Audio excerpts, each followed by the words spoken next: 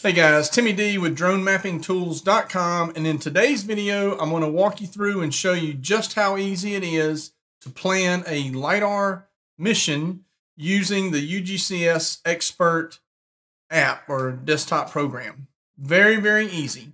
And if you are looking for a Lidar unit, if you need Lidar, then give me a call. You see the Topo Drone Lidar 200 Plus that was released this year in 2023. You will not find a better Lidar unit for the money.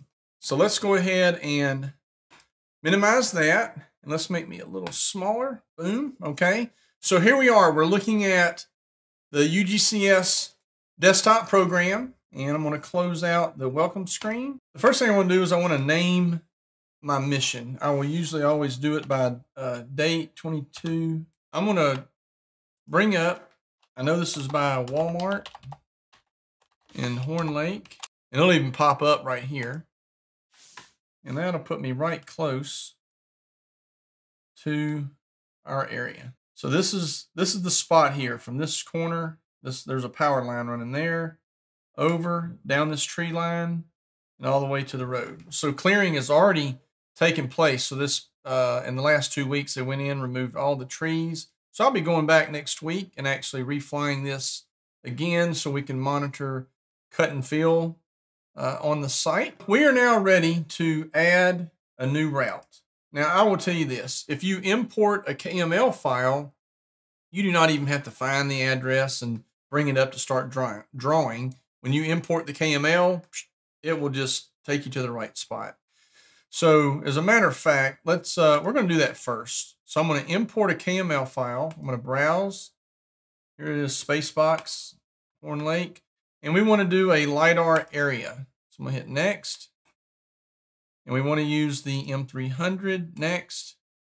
And there it is. It'll use whatever altitude you have used previously, which was already 197 feet. Let's say I was doing something with my Mavic 3 and it was 328, the default altitude for the Mavic 3. All I'll do is I come in and change it to 197.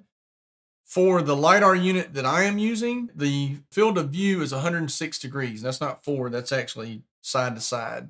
It's 106 degrees because that needs to be entered so that it can properly calculate the your path distance from one to the next. So, and we have a side overlap of 50%, which is good. Flight speed at 1640. So I'm going to tell you something. Let me bring up. Okay. So now I have a little cheat sheet that I will just pull up on Google Docs. And so if I know that I want to fly about, say I want to fly 16 miles an hour, well, that's 20, let's do 15 miles. That's going to be 22 feet per second. So this right here, I want to change that to 22. There we go. Enter. Okay, so we know we want to do 22 feet per second, about 15 miles an hour will be good for this. I could even probably fly a little faster, but we'll leave it like that. If for any reason you wanted to change your direction of flight, then you can click on this arrow and then you can just drag it around right there. Okay. That'll change the direction. But now look, I do not personally prefer to have very long flights in the middle and then come out and have just little short ones on the edges. I like for them to be even, kind of running the direction of my property lines so that I just have 4 flight paths that are all basically the same distance. So now we've set the direction. Now, if you look up here, you're going to see this has a smooth turn, and this is set in the corner radius. Now, 22 feet or 7 meters is the maximum that UGCS will accept.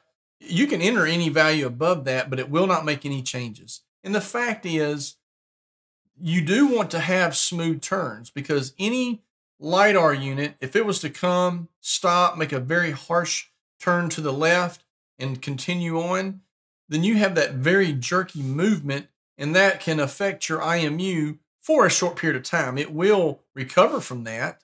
So it'll fly for a distance and it will recover. And it's not a huge deal, but why even do that when you can tell UGCS, I want to have smooth turns? And you don't need to have a turn any greater than the 22 feet or 7 meters for the radius. You do that, it's very smooth, and that's all you need. Now, I'll do a separate video on doing what is called the loop turn angles. I'll cover that and just kind of show you some different scenarios, but we won't go into that. That'll be for another video. Let's see here. Now, when you bring in KMLs, this is the first thing that pops up, but we need to add 2 things to the flight plan. And so what we're going to do is we're going to add our calibration pattern. So I come over here and click on the little figure 8, and then I'm going to just double click somewhere out here. And look, it doesn't matter if your figure 8 is inside your flight area or if it's outside. It doesn't matter, because later when you bring in your flight into something like Lidar 360 and you clip your flight path, you're going to cut the calibration out of the process anyway. So it doesn't matter if it's in or out. But if for some reason your process does, we'll just set it out here. But I'm going to double click right here. And there's my flight pattern. And you can see this is a 100-foot long by 50-foot wide circle. Your flight pattern doesn't need to be bigger than that. And it certainly doesn't, it can be smaller, a little smaller, but I mean, that's just a very good size. And I'm only going to do it once. If for any reason you had a sensor that needed it to be more than once, you can set this passes to, I don't know, 99. You can just sit there and run figure 8s all day long. We're going to run 1. Now, the next thing we need to add is 1 waypoint. I'm going to come up here and just double click. And why do I want to do that? Well, if you notice that, now the first thing also, after we do that, we want our figure 8 to be first, then the waypoint, then the LiDAR mission. The reason we did that, let me click this and hit delete, because I want to show you. When it runs the figure 8, it'll come back and it'll come to this first point and it'll make a hard turn. Now, one thing I wish is that this actually had built into the programming to where it would just make a smooth turn into the first leg, but it doesn't. So the solution to that is we add a waypoint. I come up here, and again, we want and that is correct. We're going to run the figure 8, then the waypoint, and that is so that, oops, let me drag this down, that it'll make that hard turn. You know, your IMU could be affected for a short distance, but now you've let the drone, it's now flying in a straight path, and it will just continue straight into the mission. And so you're solving the problem by just putting the starting point up a little further ahead so that it has a chance to fly straight. And look, if it doesn't make a perfect straight line, it doesn't matter. I can drag this over. Now, what I do want to do is make sure that my figure 8 is at 197.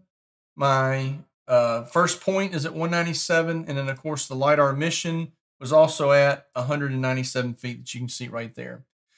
So, folks, that's it. It is that simple. When you know this is the coverage I want, I'm going to run about a 50% overlap. If for any reason you wanted higher, then you can just simply change that right here.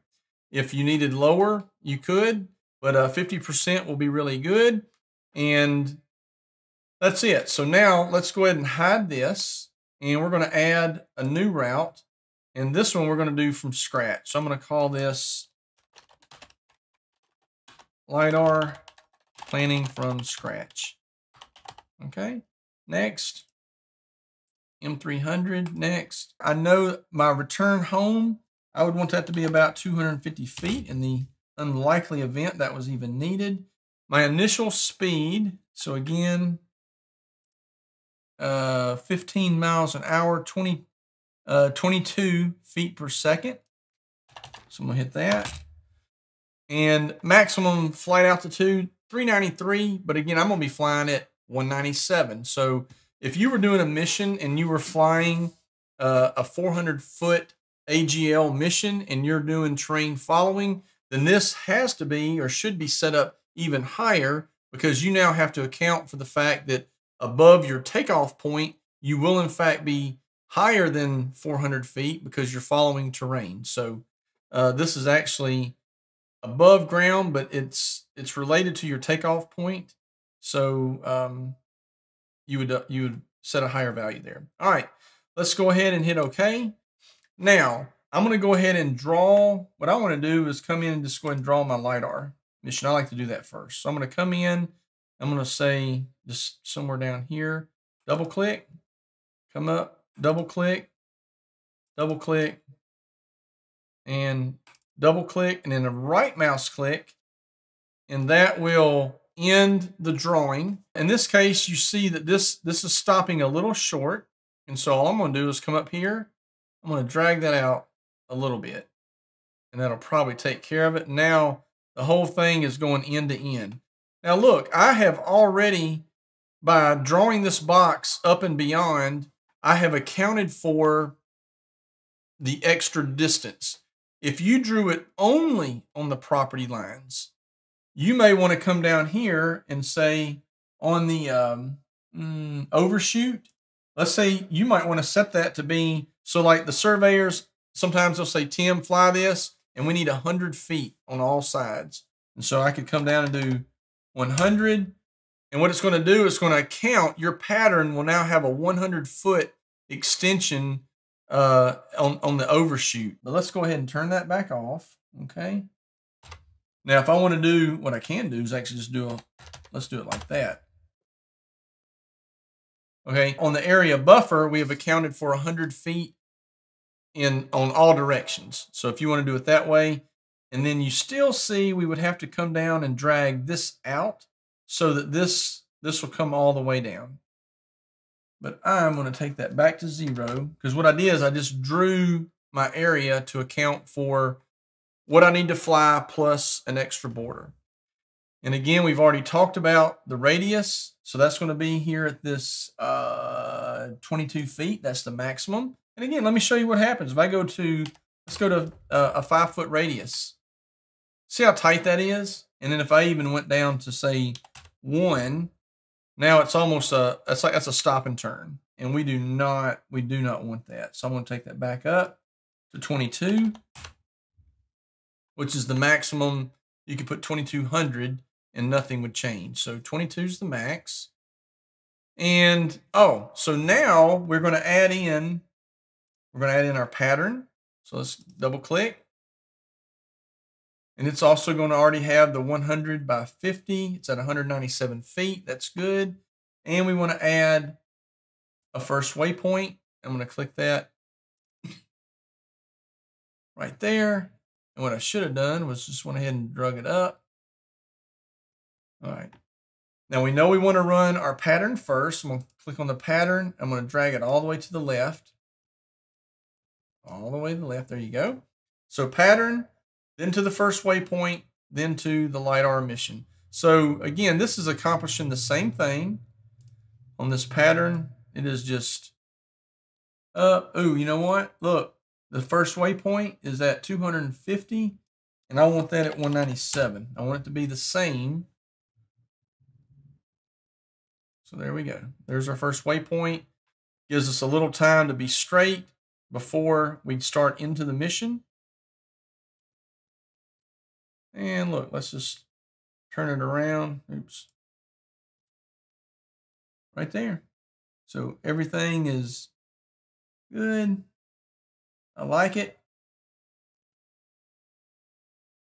And we're ready to fly. So that is just how easy it is to set up a simple LiDAR mission. Obviously, you can have different scenarios where we need to do some creative planning and have a mission that is accounting for maybe a cell phone tower sticking up in the middle of your area. So I will be doing additional videos, and we will cover different scenarios where you may have to work around obstacles, buildings, terrain following, all that kind of good stuff. But in this video, I wanted to show you how easy it is just to do a simple LiDAR mission setup. I hope it's been helpful. stick around for more videos. If you like the content that's on the channel, hit subscribe and it'll let you know when I put out new videos. And so moving forward, we're going to stay with a shorter video platform that's more specific to different topics. And that'll make it easy for people just to find what they're looking for instead of just trying to, I don't know, plow through a 1.5 hour video. That's just not, moving forward, we're not going to do that. All right, hope it's helpful. Give me a like. Have a great day, and I'll see you in the next video.